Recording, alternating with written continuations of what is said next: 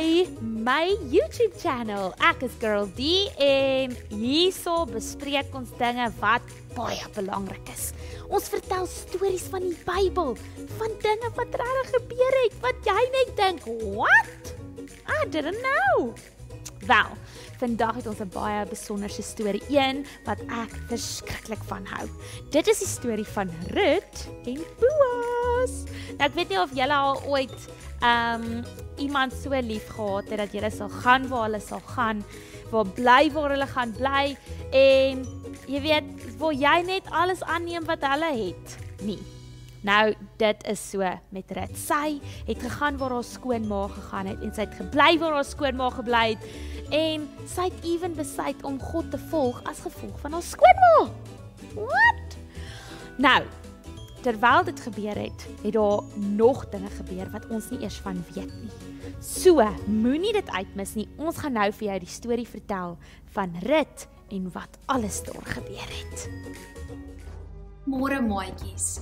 My naam is Naomi en ek wil graag vir julle vandag my storie deel, my getuienis deel van hoe God ons gehelp het. En ons storie begin in Bethlehem. Ek en my man en ons 2 seuns, het so lekker in Bethlehem gebly.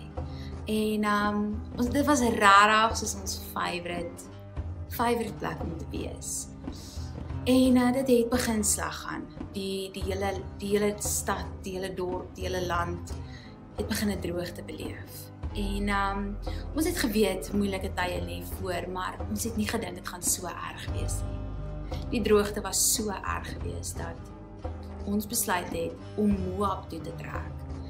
En Moab is net so 'n mooi dorpie, maar is nie huis nie. Maar in 'n geval, ons bly toe daar en my 2 seuns ontmoet toe 2 wonderlike meisies. My een seun trou toe met Orpa en julle, sy is die lieflike kind van self. So na my hart. En my ander seun trou toe met Rut. Julle, sy voel soos my eie dogter. Soveel liefde vir haar in my hart. En daar het ek so sit en terugdink aan my kinders en my man, dan mis ek hulle. Ek mis my man verskriklik baie. En my 2 seuns. Jy sien, so 'n paar jaar terug is hulle oorlede. En dit is baie hartseer gewees. So dit was net ek en Orpa en Rut wat oorgebly het. In 'n stad wat ons nie eens geken het nie, of waar ek nie geken het nie. My skoondogters het. En Orpa het gesê sy gaan nou maar weer 'n ander man soek. My julle, daai Rut. Sy maak my hart so sag. Sy het gesê, al is ek nie haar regte ma nie, sal sy by my bly.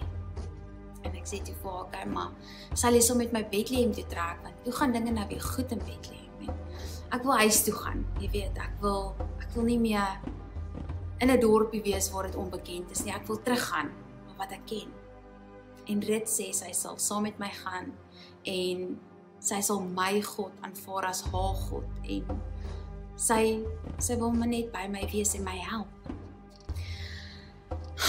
Julle, en so gaan ons toe terug Bethlehem toe. En in Bethlehem het ons nou gedink dit gaan beter gaan. Maar ons het geen man om vir ons te sorg nie en ons het nie kos om te eet nie en ons is honger. En dit gaan so sleg vir ons. Maar weet julle wat? Rut verbaas my toe weer eens. Sy besluit toe om koringare gaan op te tel op die plaas net langs. En sy gaan spandeer die hele dag en loop by elke paadjie op en af om koringare op te tel, sodat ons net ietsie kan hê om te eet. Jy sien, ons vat die koringare en dan maak ons brood daarvan. En ons maak pap. En klomp sulke disse, sodat ons kan oorleef. Maar wat Rut nie geweet het nie is, die plaas hier langsaan is my neef se Boa. Hy is nog altyd 'n ongenome ou. Ek het altyd gewonder of hy ooit 'n vrou gaan kry. maar julle, nooit in my wildste drome het ek gedink dat Rut en Boas by mekaar sou uitkom nie. Ag, julle, hulle maak 'n prentjie mooi.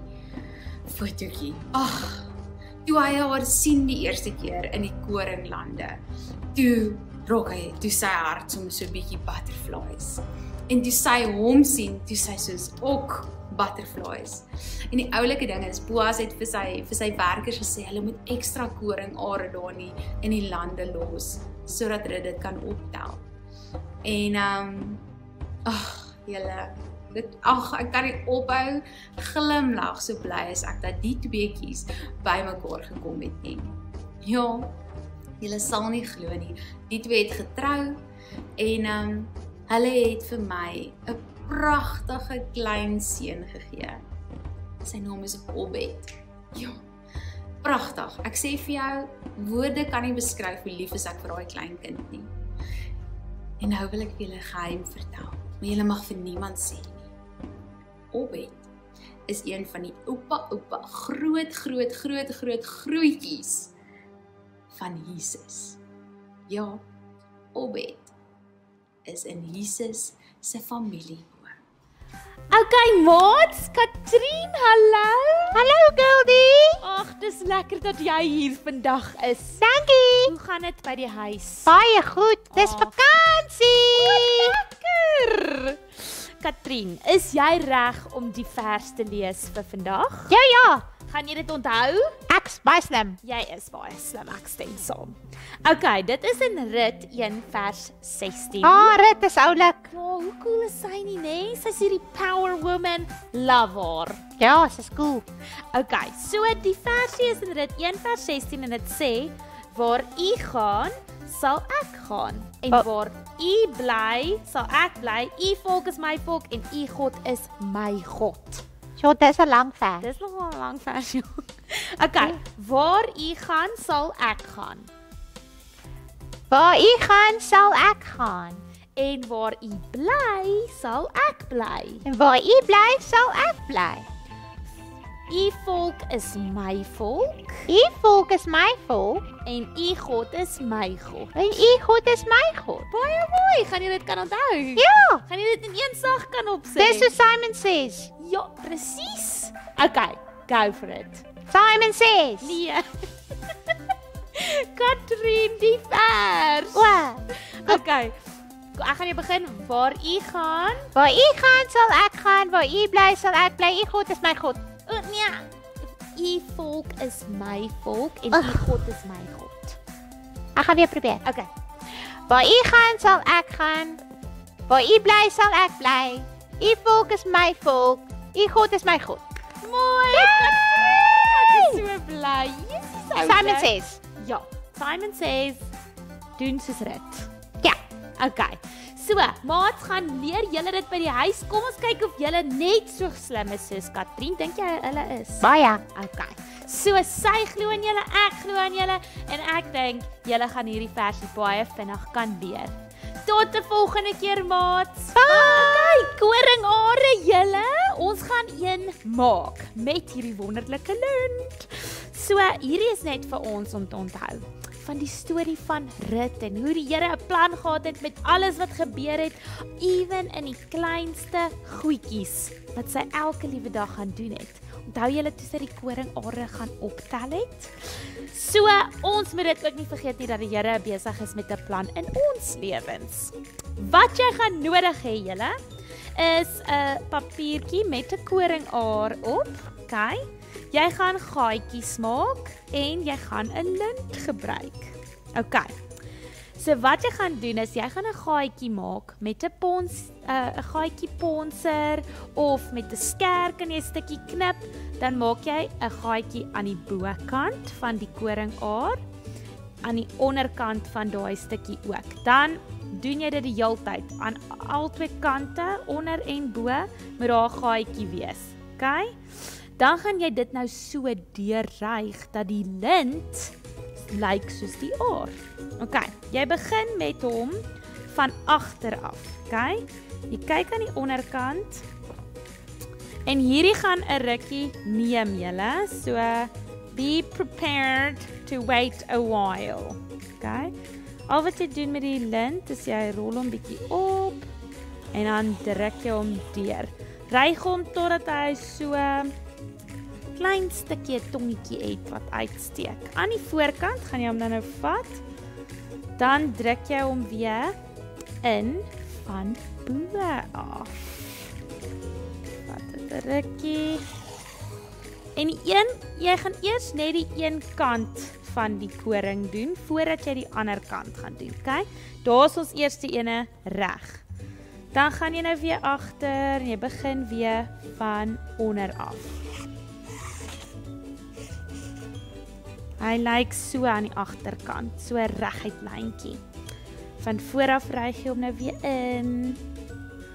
Weet jy, ek het baie die storie geniet van Rut en Boas.